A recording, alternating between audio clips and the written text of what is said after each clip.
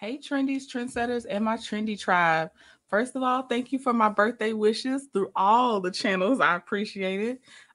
Still celebrating, but I had to take a quick break to address this court date coming up with Martell and Melody.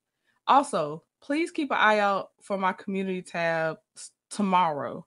There will be a post that hopefully most of y'all will see. It's important. I just don't know, excuse me, the tone it will have until after later on tomorrow. So, but please keep your eye out for the community tab for a post from me. Um, okay, so this Martell and Melody case, y'all, these are all theories, right? Because I don't have any, I don't know anybody out there personally that's connected to the case. So this is all guesses, right? So I'm gonna tell you my guesses, and I'll tell you why this is my guess. The first thing I think that this is not to do with the Revenge P plot yet. I feel like some things have probably, of course, been filed, but I don't think this is it. And the reason I don't think it's it is because one, it still says Melody Shari Holt instead of Melody Shari Rodgers. I do believe that Melody will file under Rodgers, not Holt, when she addresses that Revenge P plot. That's my opinion. I also see the case number has 2020 in it, which to me says this is a carry-on of when Martell took Melody to court for the child custody or whatever else he thought he was going to get that he didn't get. And so that 2020 year, which I think that's the year in a case number, also tells me this is a carryover from the past.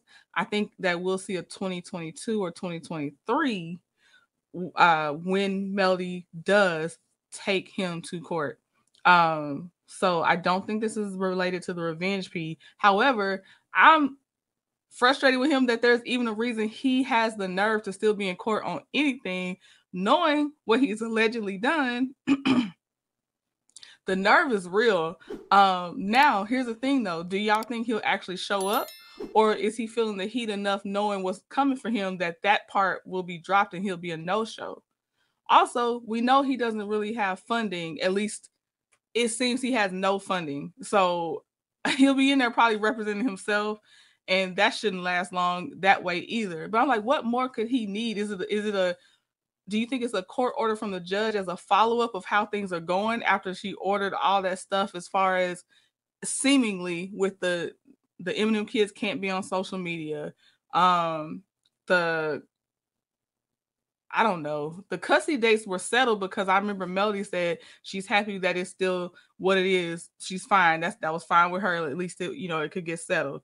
What do you think that they're back in court for? I personally don't think it's the Revenge P yet, but I think he is certifiably out of his mind if he actually is trying to bring anything else up and with the hot water that he is in. Like I'm tired of seeing his name, except when I need to see his name as a defendant for the alleged crimes that this man has committed.